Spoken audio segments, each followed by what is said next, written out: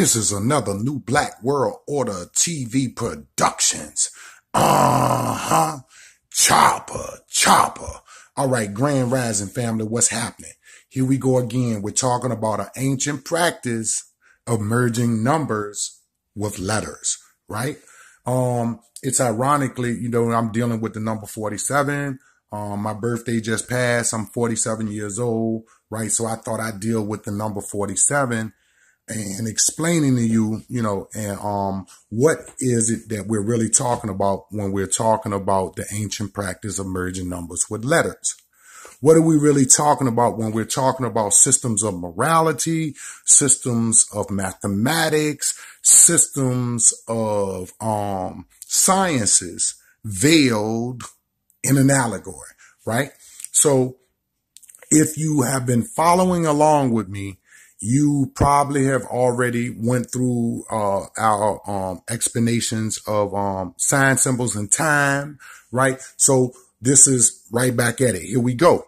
This is so plain that a baby or a fool could not err in this. So let's get it in. If you are from the nation of gods and earth, from the nation of Islam, you're already familiar with supreme mathematics. You're already familiar with supreme alphabets, right? So this should be easy breezy for you, right? Believe me, this should be as easy as ABC 1, 2, 3, right? So we're talking about the number 47, right? The number 4, right? If you look at it, 1 to 47, it looks like a 1 with an upside down 7. That's what it looks like to me. I'm just pointing some things out, but we're talking about the number 47 and the numbers from 1 to 47, right? So let's get it in.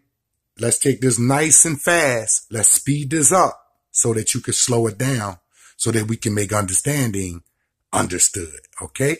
So listen, 4 plus 7 equals 11. All right. 4 times 7 equals 28. Okay. So we're talking about myths, fables, and time, right? Because time seems to be the overwhelming subject in the mythologies and religions that our people are lost in the story. They cannot see past the allegory. So we break it down simple as this. There are 12 months in a year, right? There is 7 days in a week. There's 4 weeks in a month, right? This is common things that we know. And so we were already dealing with the 4 and the 7, or the 7 and the 4, on a weekly, monthly, and a yearly basis, right?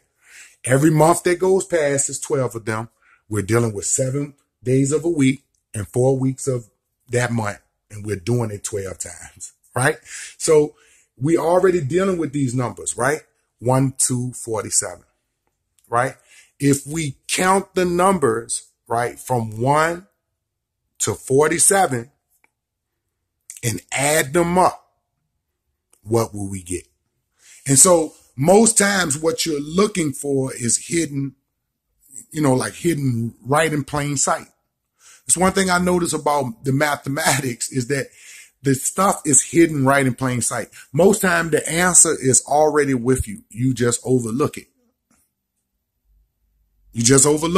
Most time the answer is already there. Your first thought sometimes is the right thought, but you doubt yourself and you don't think that that's the right thought. So this stuff is, again, easy as 1, 2, 3, ABC. So one of the myths that is, or two of the myths that are wrapped around time is Christianity and Islam. Okay. The central figure or character of Islam is Muhammad. This is one word, 8 letters, right? The central figure around Christianity is Jesus, right? So if you're Christian and you're Muslim and you just got to this channel, Come on, take this journey with us. Walk along with us, right? Let's go through them 4 seasons, right, in a year, those 4 weeks in a month, and those 7 days in a week, right? We're dealing with the number 47, which is a reflection, right, which is mirroring the number 74, right? If we take the simple English gematria, right, and put its eye view on the word Muhammad, is one word, 8 letters that add up to 74. And Jesus, who is the central figure of Christianity, right? And Jesus is also even mentioned along with the central figure Muhammad in the Quran, right? Jesus is important in Islam. Jesus is important in Christianity. If we take the simple English gematria for Jesus, J is a 10, E is a 5, S is a 19, U is a 21, and S is a 19 again, bringing us to a total of 74. Okay. There are myths and fables in time. They're wrapped and centered around time, right? The stories of Jesus can be found in the Holy Bible. The stories of Muhammad can be found in the Holy Quran, right? We have 4 weeks in a month, 4 seasons in a year. There's 12 months in a year. There are 7 days in a week, right?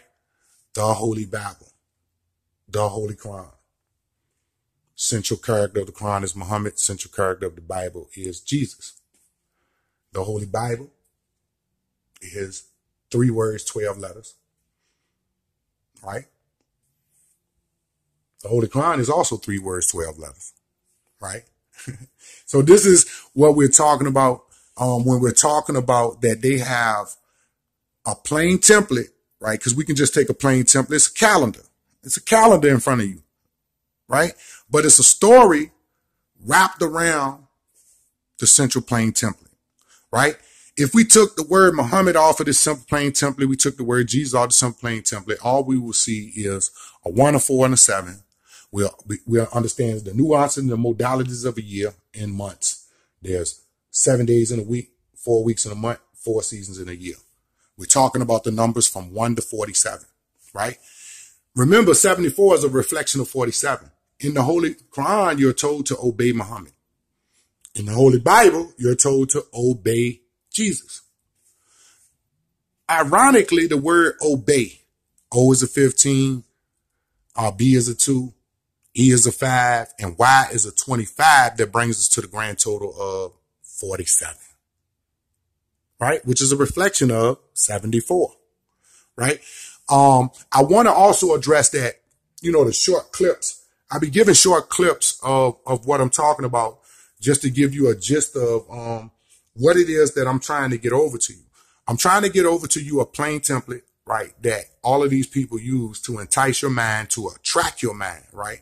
They make it colorful, right? Just like this poster up here is a very colorful poster. It's attractive, right? It has colors on there that would attract the mind, right? It's a Foot Locker poster, right? So that's what they do with these stories. They fluff them up. They put characters in them. They make them real colorful. But if you was just to strip away all the fluff, you would see a plain template, right? A plain, simple template. And you would understand that since we've been coming along with these number videos, we're beginning to see that this is an astrological theology, right? They're talking about as it is below, so it is above. You got 12 numbers on a clock. You got 12 months in a year, right? That 12 months is going to consist of 7 days and 4-week months. They're going to be 7 days in a week. They're going to be 4 weeks to each month, and it's going to be 12 months, right? So let's get it in again. We understand that 4 plus 7 is 11, right? 4 plus 7 is 11. 4 times 7 is 28, right? And we're trying to figure out what's the number right here. If I count the numbers from 1 to 47 and add them up, such as 1 plus 2 plus 3 plus 4 plus 5 plus 6 plus 7 plus 8 plus 9 plus 10 plus 11 plus 12 plus 13 plus 14 plus 15, all the way up to 47, and hit that equal sign on your calculator, or you can do it on paper. It's really good when you do it on paper, because when we write things, we seem to get it better. When we write things, we seem to understand it better, right? Remember we talked about the rights, right? Remember we talked